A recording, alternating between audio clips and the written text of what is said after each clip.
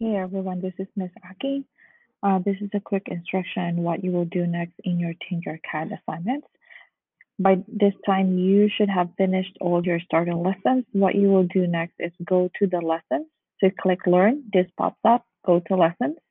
And then you are going to be completing, I will require you to complete the ruler project. So go ahead and click on that one.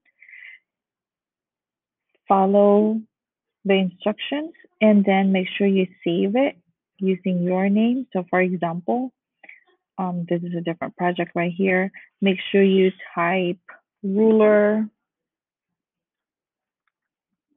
lesson project by, make sure you have your name. And then after that, after you have finished, what you will do is you are going to export your file and then you are going to say everything in the design and then you're going to choose STL. And once you have STL, it will download to your computer desktop. And that is what you're going to attach in your Schoology assignment for this project. That's it. You're done. Thank you.